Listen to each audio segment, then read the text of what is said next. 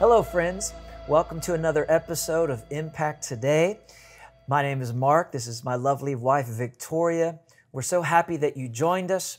We are excited about what God has in store for you through this episode. Praise God. We want to encourage you to go to our website at globalimpactministries.com. There you can access all of these episodes.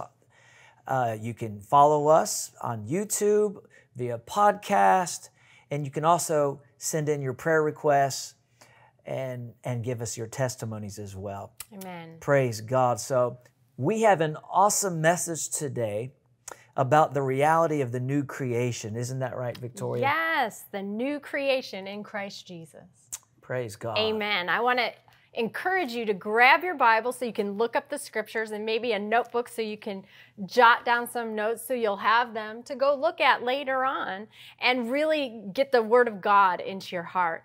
You know, it's amazing because we sit here and we make these TV shows and they're aired on different channels at different times, right? And they're listened to at different times through the podcast even.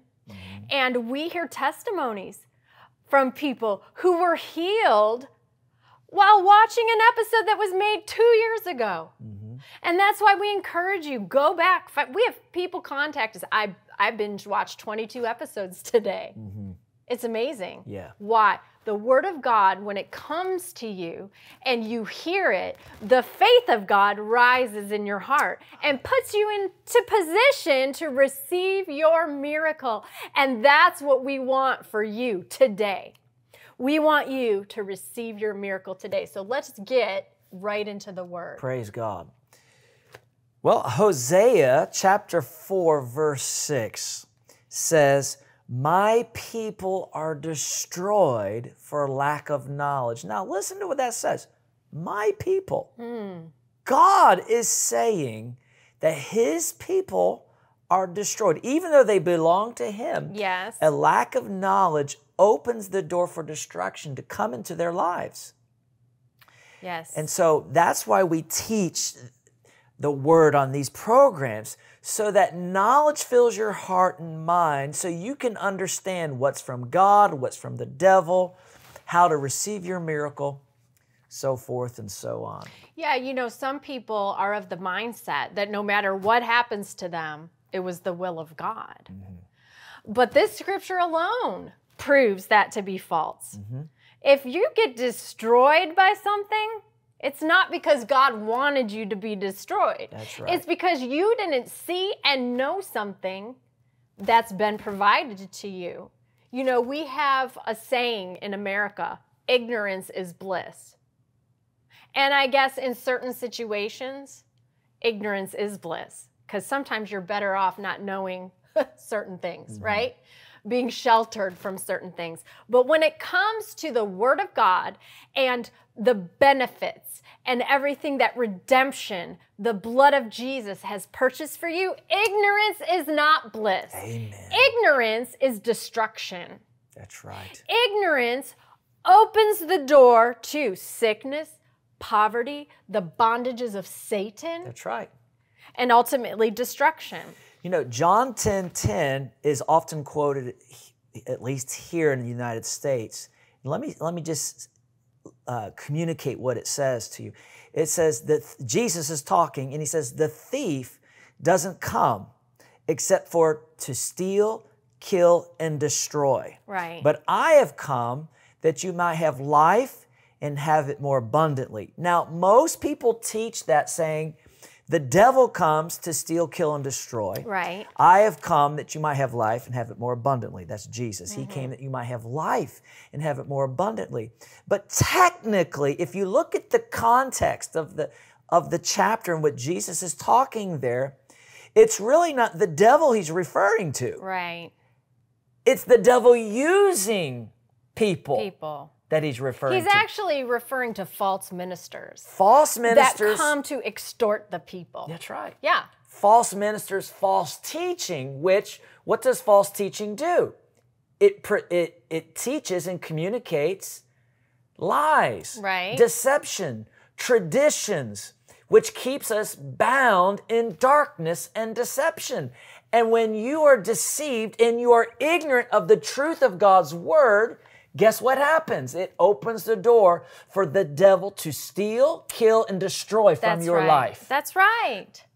And so that's why we're coming to teach the word. Yeah. So that light can come in. Now, knowledge brings light into the darkness. And you know, the thing about darkness is no matter how dark it is, for how long, as soon as light comes, that light dispels the darkness. Yeah, I remember many years ago, my parents took me to Mammoth Caves. It's in Kentucky. They're like the largest caves, at least in North America. The deepest, they're huge. Like you'd go on 2 or 3 hour tour through these caves. Yeah. That's how big they are. Well, in the beginning of one of the tours of one of the caves, they turn off the lights. There's lights in there, and there's all these people. They turn off the lights, and it's so dark, you can't even see your hand in front of your face. It's that dark. But what happens? They just turn the switch on, and all of a sudden you can see everything. Yes. And there are some people, they live in a cave spiritually. Of darkness. Of darkness. Yeah. But it doesn't matter how long they've lived in that darkness. All it takes is a little light, and everything changes. That's right. In the natural, Yeah. knowledge brings change, but actually it's not just knowledge. It's knowledge followed by action. Yeah. Brings change. You know, you could have a situation and learn all about how to fix it, but never do anything. You're still going to stay stuck in that situation. For example, you could be in debt. You could be struggling to make all your monthly minimum payments, and you could be in debt. And so you start researching, how do I get out of debt? What can I do to get out of debt? And you learn all these things you can do, but if you don't implement them, then you're just going to stay in debt, right? But so in the natural, we have that knowledge brings change. I have a good example. A few months ago, I started noticing these little green worms around my house outside on the sidewalk. Little green worms that I had never seen before. So what I do, the same thing everybody else does, you get out Google, what are these little green worms, right? And I saw they're army worms. If you see them around on your sidewalks, look in the grass, you'll see a lot more. And you know what I did? I looked through the grass. Lo and behold, there were hundreds of these army worms in my grass. So I researched further and discovered that these army worms literally will go across your lawn. They're called army worms because they're in a line, like troops. They will go across your lawn and eat the entire root system of your whole lawn and destroy your whole lawn in one day.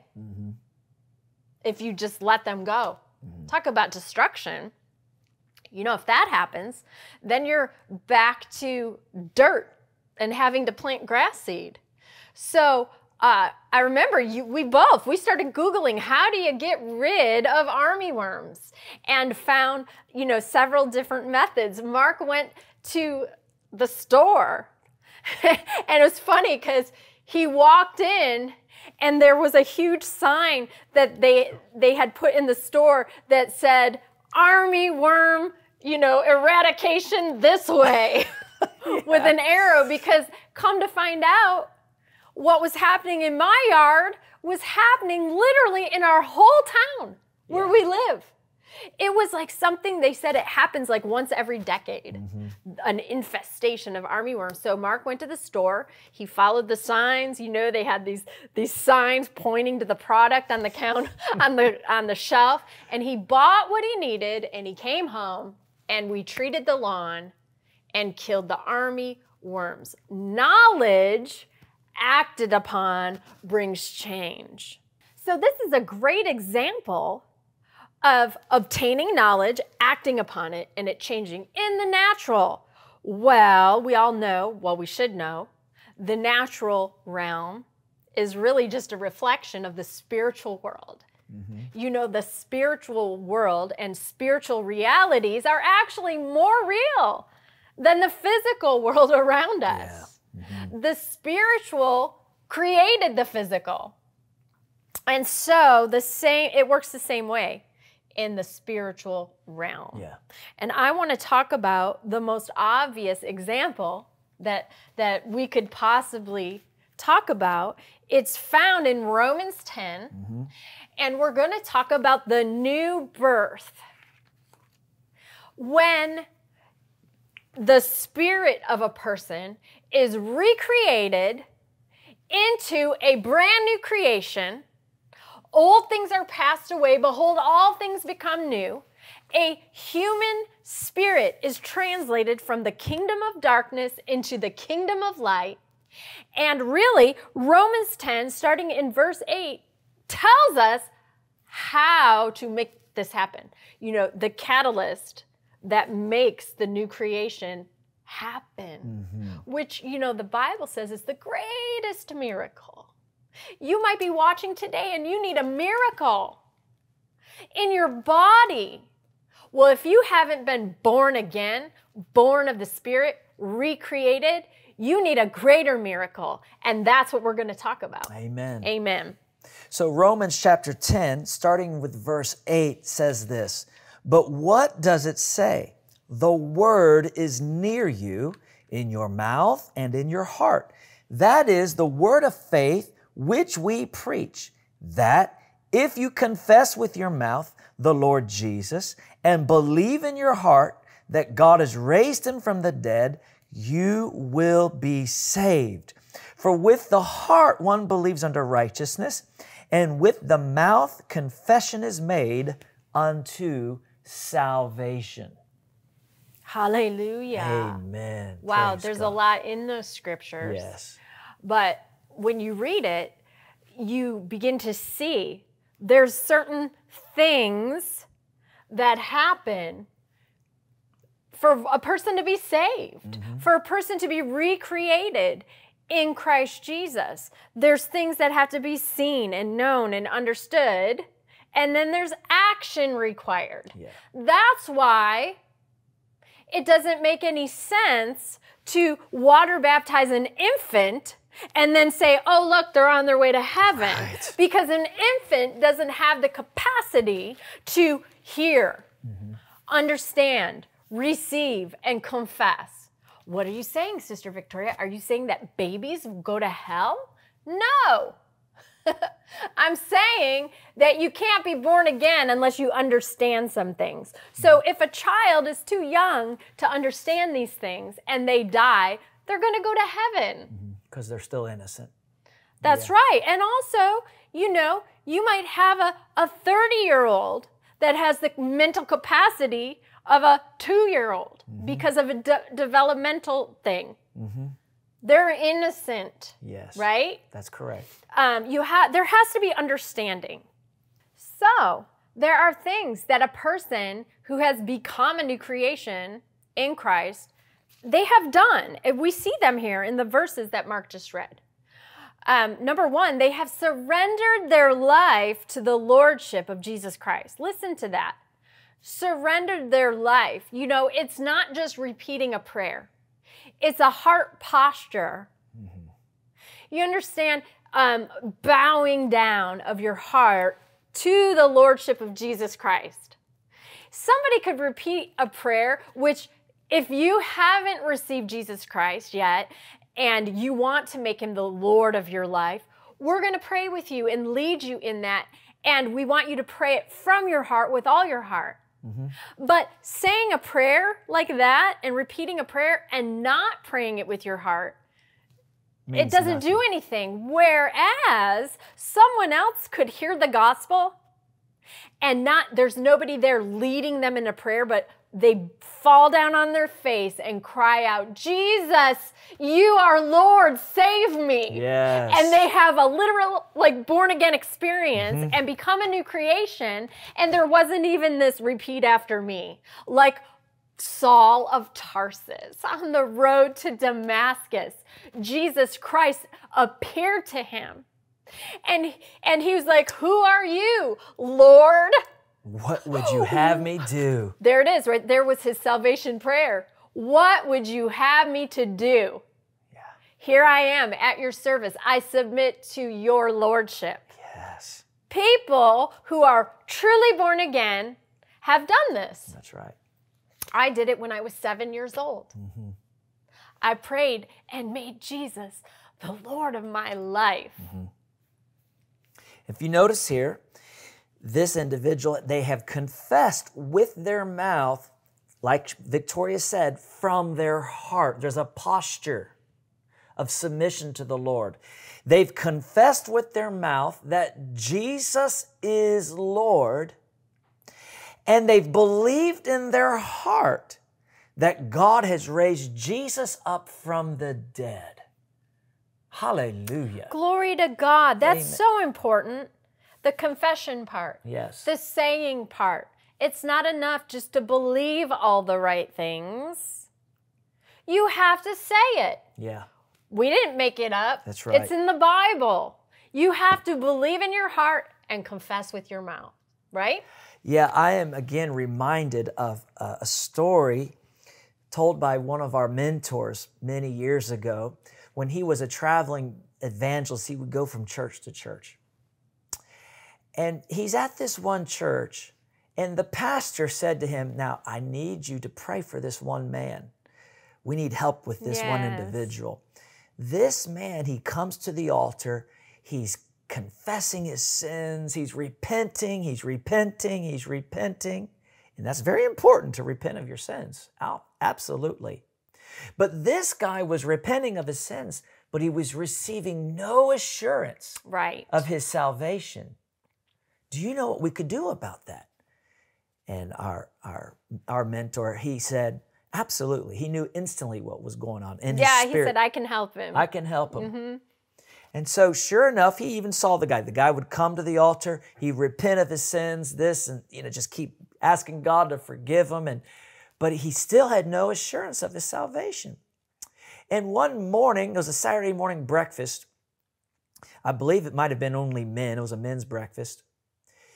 The minister's asking for testimonies. And so this person stands up and gives a testimony, and this guy over here stands up and gives a testimony. And then the minister says to this particular man who had no assurance of salvation, dear brother, why don't you stand up and give us a testimony about your salvation? And the guy was like, well, actually, sir, I have no assurance of salvation. I'm not saved. And the minister said to him, well, you do believe that Jesus is the Son of God, don't you? Oh, yeah, I believe that. You believe he died for our sins according to the scriptures, right? Oh, yeah, I believe that. And you believe that God raised him from the dead for our justification? Yeah, I believe that. And then the minister read Romans chapter 10, verse 9 to him. The Bible says if you confess with your mouth that Jesus is Lord and believe in your heart that God has raised him from the dead, you'll be saved. Yeah. For with the mouth confession is made unto salvation. Yes. Stand up and confess your salvation right now.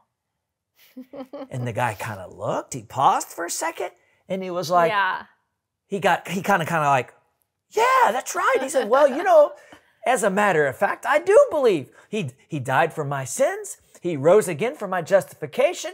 And I just take him as my Lord, and I say I'm saved right now. And sat down kind of a little like abruptly and a little shy about it. Mm-hmm. He was a little adamant and shy at the same time. That doesn't make much sense. But anyway, he sat down.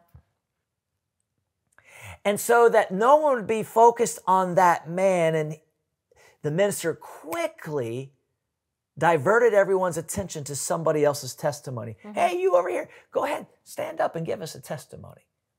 And while that person is testifying, the minister's looking at this guy over here to see what's happening. And all of a sudden, his face begins to glow. Yeah, he was beaming because in that moment, see, he acted upon the knowledge he already had. He already believed all the right things, but he acted upon it, and he was born again. Yeah. And so when the minister looked back at him, he could see the effects of that. That's right. And he went back to him, he said, hey, brother, I think you have another testimony for us. And the man jumped to his feet and went, whoa! Hallelujah. I'm saved. That's right. See, what happened? Before he wasn't saved. Confession of the mouth leads to the experience of salvation. And healing. And healing. Anything you need. Let me real quick, Romans chapter 10. I want to read this to you out of a different translation. Romans 10. Listen to what this says. In the Passion Translation, it says this. What is God's living message? It is the revelation of faith for salvation, which is the message that we preach. For if you publicly declare with your mouth that Jesus is Lord and believe in your heart that God has raised him from the dead, you will experience salvation. Wow.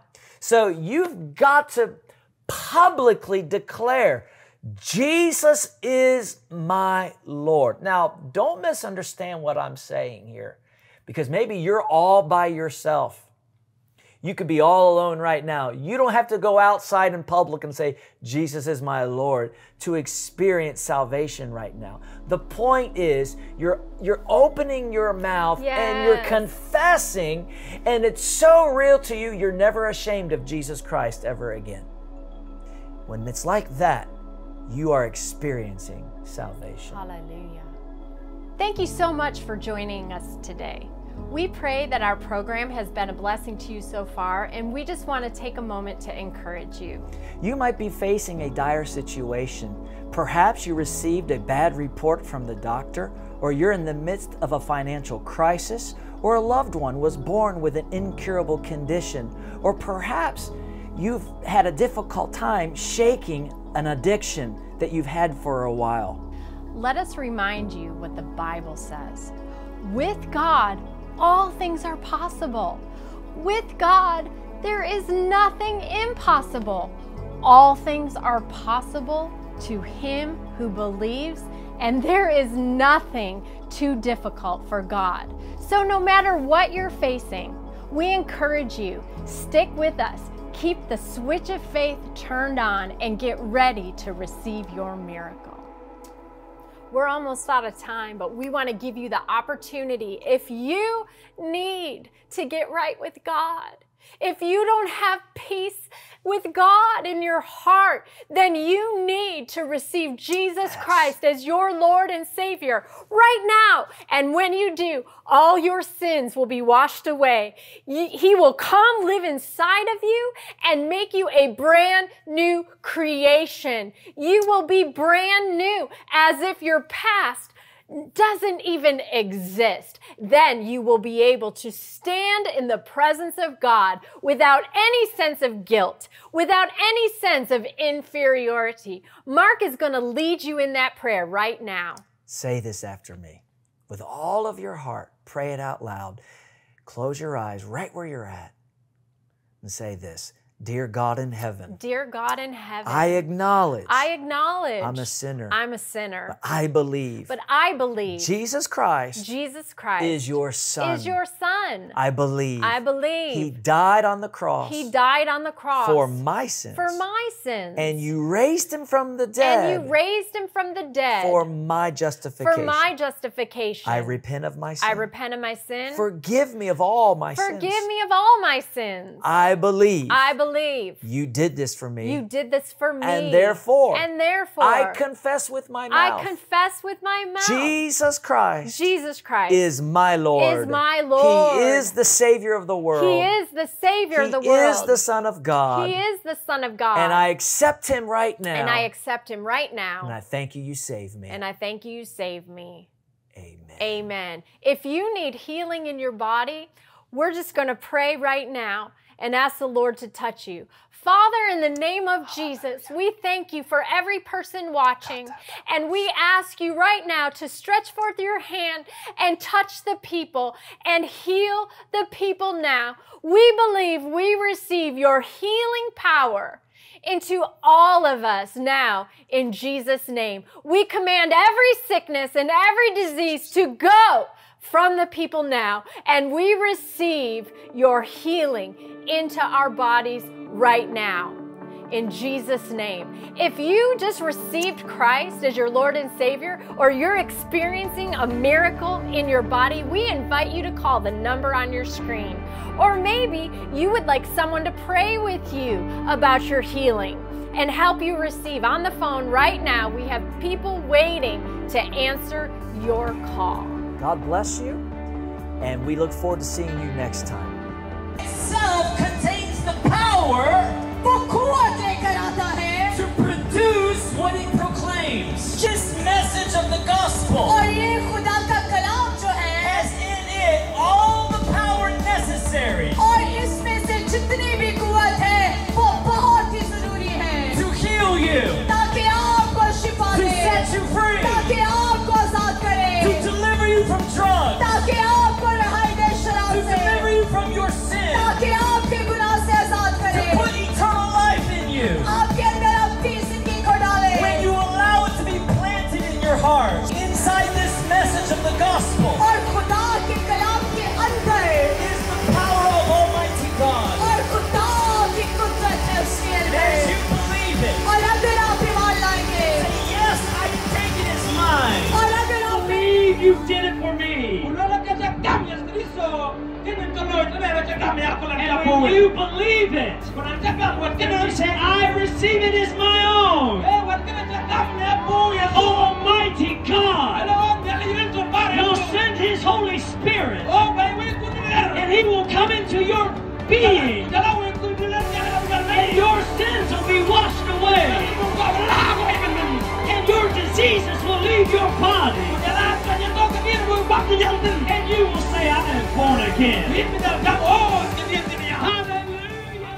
When you partner with Global Impact Ministries, you are sowing into miracle festivals and pastors' conferences, resulting in multitudes being saved and healed, churches planted, and revival.